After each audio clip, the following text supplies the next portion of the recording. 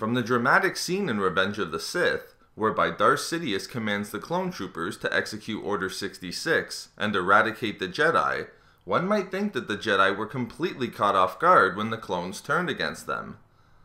The faces of the Jedi killed by the clones under their command demonstrated the shock and confusion that personified the 1,000-year goal of the Sith Grand Plan to destroy the Jedi Order through manipulation, deception, and gaining strength in the shadows. As the scene played out, one can't help but feel that the Jedi were completely helpless, outmaneuvered by the forces of the dark side that made their demise inevitable. But the events that occurred in Season 6 of the Clone Wars TV series demonstrate that the destruction of the Jedi Order was not as unavoidable by the time of Revenge of the Sith as one may have initially thought. There were many opportunities for the Jedi to realize that there was a nefarious plot in motion regarding the clone troopers, and that investigations should have been performed. In fact, Yoda not only had the knowledge to uncover Order 66, but to prevent it. As someone who himself was unable to prevent the complete annihilation of his friends by the forces of evil, I might not be the best critic of Yoda in this instance.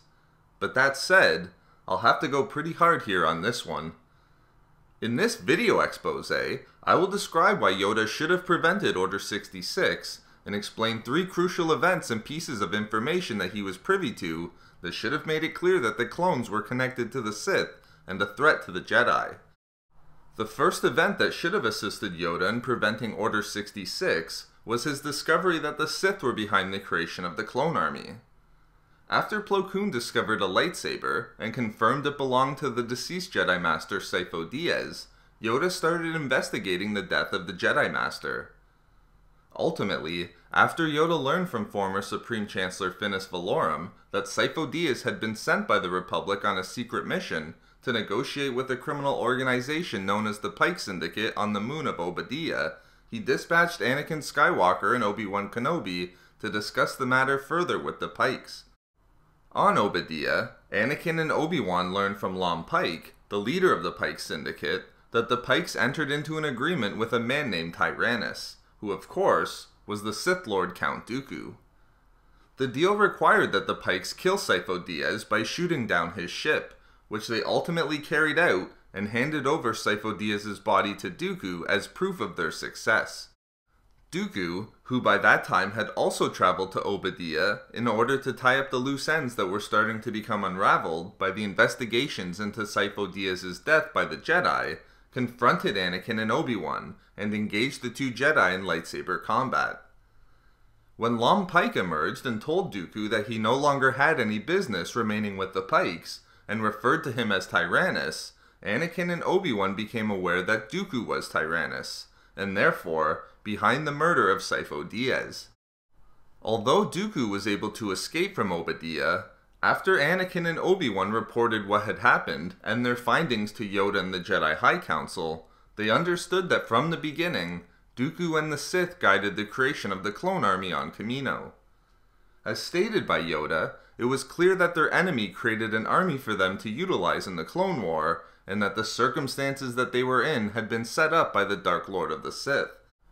Instead of being a moment where Yoda or the other Jedi on the Council drastically changed course, or brought these findings to others outside of the Council, it was agreed, although reluctantly, to cover up the discovery, as the Jedi Order and the Republic could lose public confidence, and mass chaos could arise if the public knew that the Separatists and the Sith were behind the creation of the Clone Army.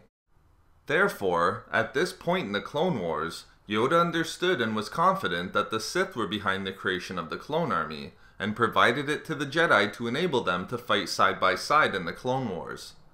But this was not the only event that should have suggested to Yoda that a nefarious plot was in motion created by the Sith to destroy the Jedi through the use of the clones.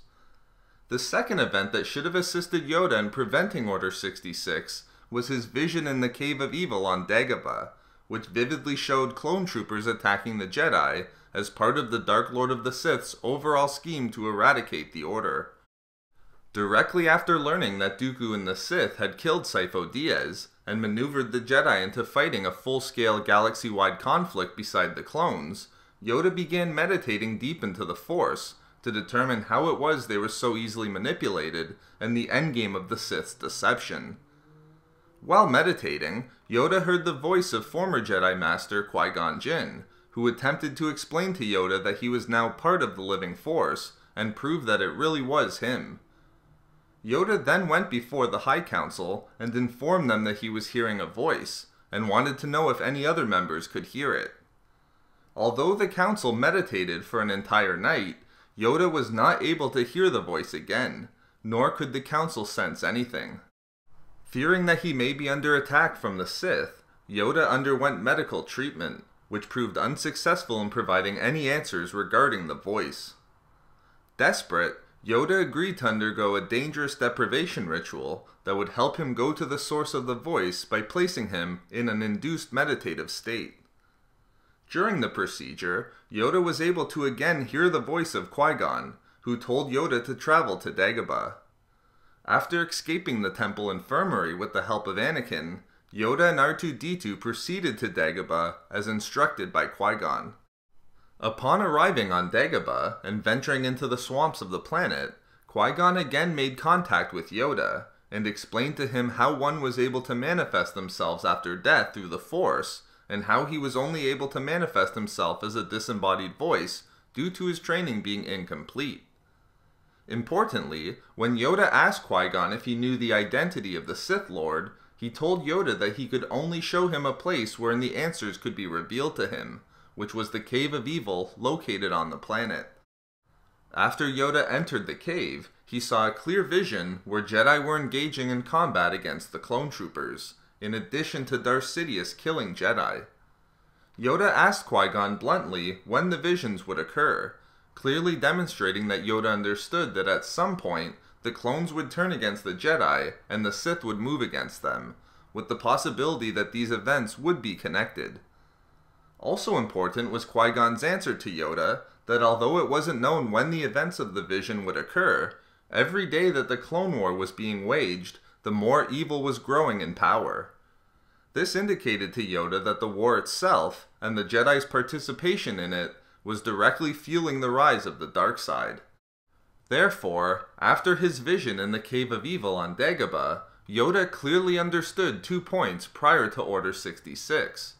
First, that the Sith were behind the creation of the Clone Army, and maneuvered the Jedi to fight beside them in a galaxy-wide conflict, and second, that the clones were very likely to one day turn against the Jedi as part of the Sith plot to destroy their order. Further, it was the Clone Wars itself that was the key to the Sith plan, as the conflict was allowing the dark side to grow and was weakening the Jedi.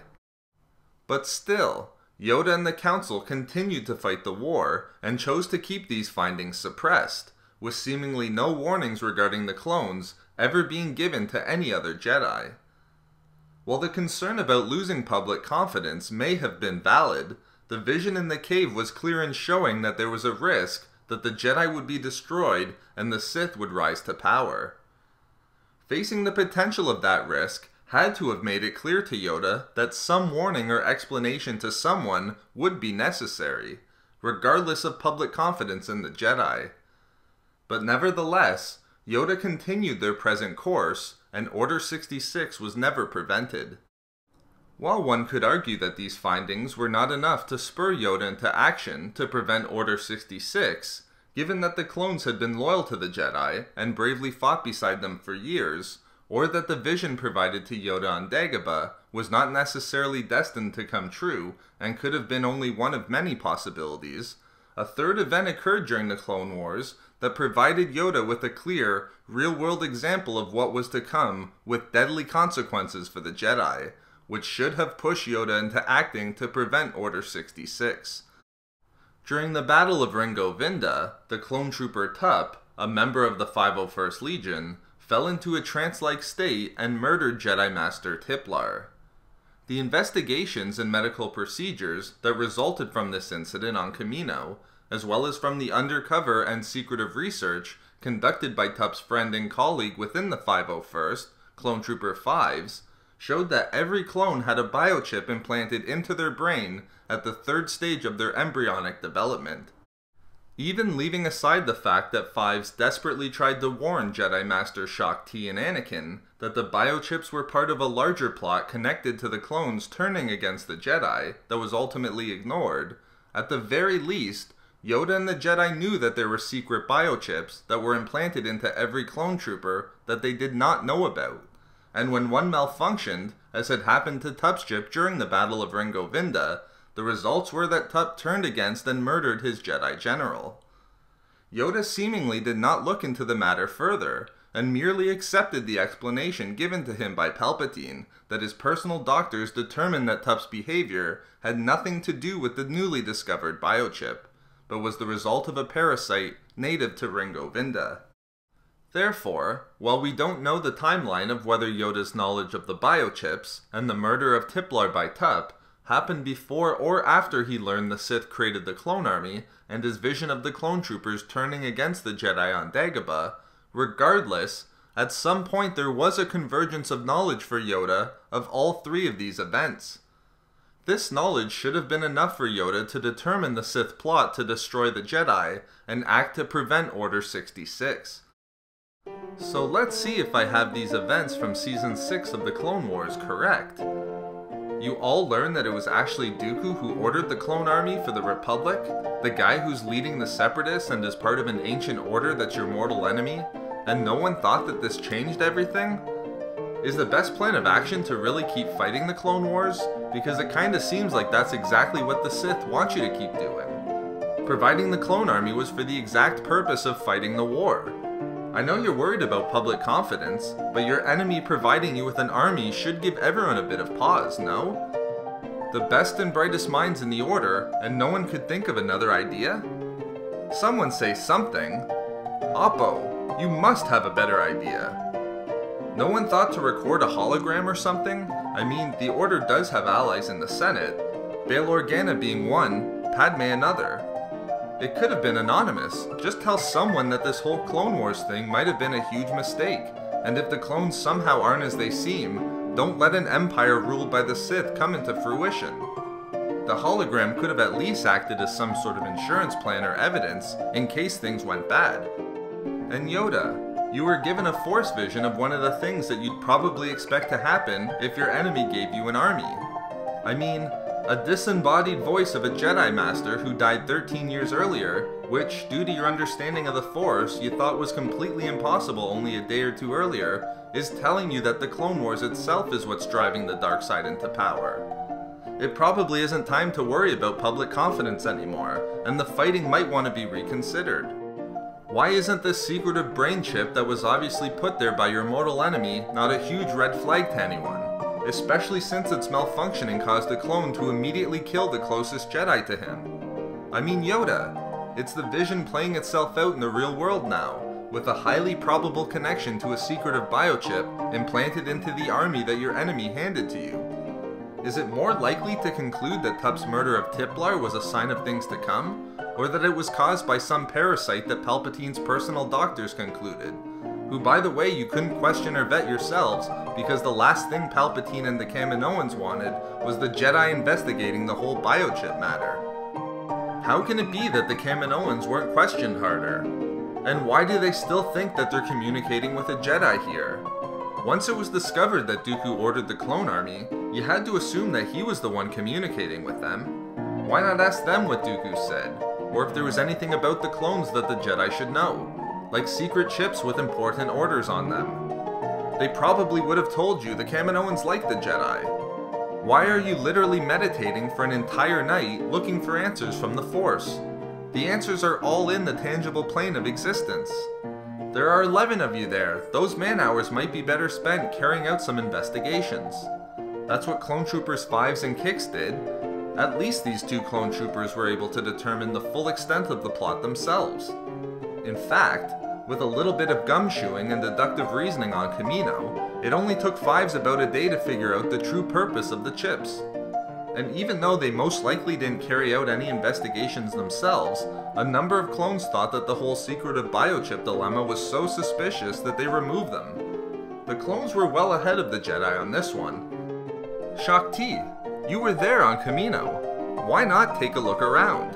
I mean, here you are hearing the news from Yoda that the Sith created the clone army to be used by the Republican Jedi, and here you are hearing Fives explain that the biochips might be endangering everyone. Why aren't you connecting the dots? Given everything that Yoda knew, how wasn't he able to figure out the Sith plan? Oppo, you must have a better idea at this point. Surely, Yoda and the Jedi High Council members weren't surprised by... Oh, they were still surprised. Given everything that Yoda knew, as demonstrated in Season 6 of the Clone Wars TV series, he still did not prevent Order 66. So there we have it. Why Yoda should have prevented Order 66, given that he knew that the Sith were behind the creation of the clone army. He saw a vision of clone troopers turning against and killing the Jedi as part of the Sith plot to destroy them, and came to understand that there was a secretive biochip implanted within the brain of every clone trooper, which when it malfunctioned, resulted in a clone murdering a Jedi Master. We love making these videos, so why not subscribe for more fun Star Wars theories and discussions? Also, if you enjoyed the video, think about giving a like or leaving a comment. If not for me, for at least there was still public confidence.